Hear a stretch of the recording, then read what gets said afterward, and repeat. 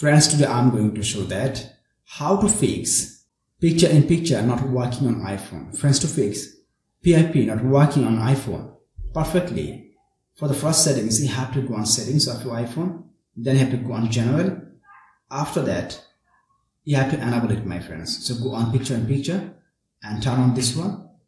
Then check PIP is working properly or not. If not, then go for second solution, my friends. For the second solution, again you have to come on settings. Then you have to go on screen file.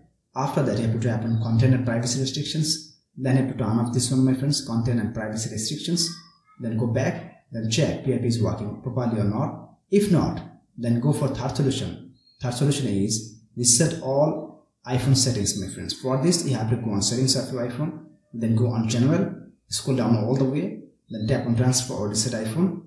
Then tap on reset. Tap on reset all settings, my friends. From here, give your iPhone password and it will be reset all the settings of your iPhone.